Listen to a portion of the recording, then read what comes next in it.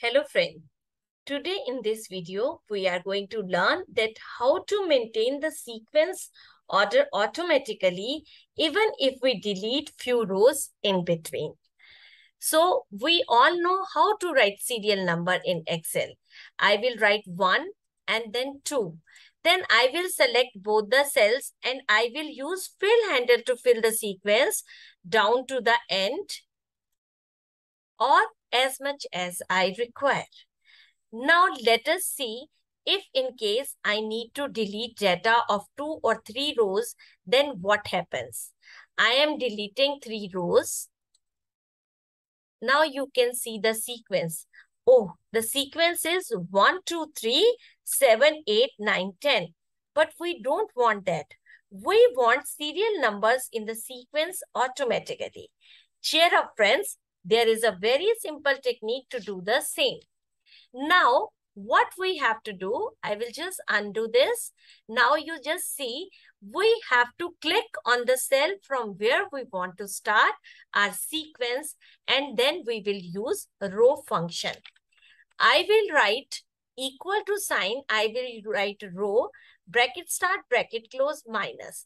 Now I have to write down the number of the previous cell. The previous cell is cell number 1, 2 and 3. So I will write here 3. Enter. Now, why to write 3? Now you can see here we have row number 4. So we will write here 3. Now I will use just, can you see this plus sign? I will click in this plus sign and you can see the sequence.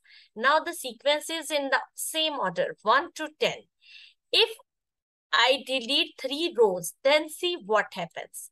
I am deleting any 3 rows in between. Now, here you can see the order is 1, 2, 3, 7, 8, 9, 10. But here, the order is 1, 2, 3, 4, 5, 6, 7. I will use the same method here. I am using first 3 lines. Now, see, the order is again 1, 2, 3, 4, 5, 6, 7. Here the order is correct, but here the order is not correct. So I have explained you that how can you get your sequence in order even if you delete few rows in between. I hope friends you have liked the video and found it useful. I know you will not forget to like my video.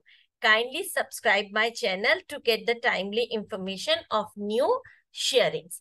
Thank you.